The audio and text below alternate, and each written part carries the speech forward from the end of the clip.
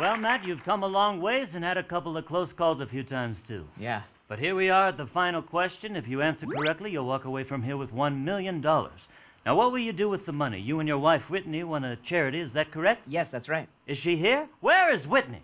Hi, Regis. Whitney, what will this money go towards? We're planning to build and supply orphanages in third world countries. Well, that's very noble of you two. Well, let's see if Matt and his orphans are about to become millionaires. All right, Matt, here is your question. Who was the 26th President of the United States? Was it A, William McKinley, B, Theodore Roosevelt, C, William Howard Taft, or D, George Washington? I'm not sure, but I know it's not George Washington. Maybe Roosevelt? Would you like to ask the audience? Yeah, let's poll the audience. All right, audience, time to weigh in. Who was the 26th President of the United States? Let's see what they said. Wow. Literally 100% of our studio audience feels the answer is D, George Washington. Yes. I'm sorry, everyone, but I don't think that's correct. Are you positive? Yeah. That's a bold choice to go against numbers like that. Mm-hmm. But George Washington was the first president, so he really couldn't have been the 26th. Well, your wife was one of the voters, Matt. Are you sure she got it wrong? Well, I'm sorry, honey, but I don't think that it's George Washington. Okay. Well, would you like to phone a friend? Yes, my sister Mallory is a professor of history at Stanford, so... Well, let's go to the phones. Hello? Hello, is this Mallory? It is. Mallory, hi, this is Regis. I'm with your brother Matt. He's going for $1 million, but he needs your help. Okay, what's the question? Okay, Mallory, who was the 26th president of the United States? Is it A... George Washington. What? No, let me give you all the options. No, I don't need the options. It's George Washington. Final answer. No, Mallory, George Washington was the first president. I need to know who the 26th president was. I heard you, and I'm telling you, it's George Washington.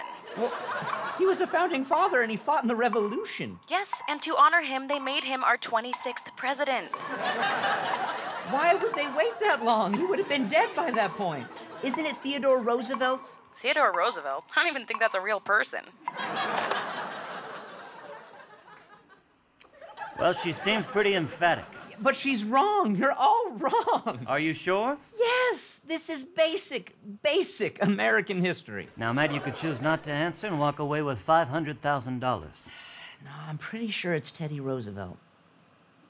I'm going to answer B, Theodore Roosevelt. Are you sure? What? There's a lot of orphans counting on you, Matt. Are you sure you want this to be your final answer? I'm pretty sure. How confident are you? I'm pretty confident. I mean, I was more confident before I started asking everyone. It can't be Washington, right? I mean, there's no way I'm wrong about that one. Well, how confident are you? Well, it's just weird that everyone thinks it's him. And my sister teaches history for a living, so maybe. Would you like to use your final lifeline? Oh, yes, 50-50. Let's do it. All right, computers? This is not happening. It has to be Roosevelt. Now, you could choose not to answer, but if you guess wrong, you'll only walk away from here with $32,000, and after taxes, that's more like $2,000. No, I gotta go for it. All right, well, a minute ago, it seemed that you had ruled out Washington completely. Yeah, but that was before your little light show and the music and everyone telling me I'm wrong. I don't know what I know anymore.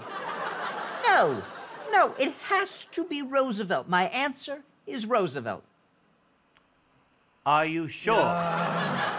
Think about the orphans, Matt. You are the devil, Regis. We need an answer. I gave you one, but you keep making me doubt myself. What is your final answer? D, George Washington. That's incorrect. I'm sorry.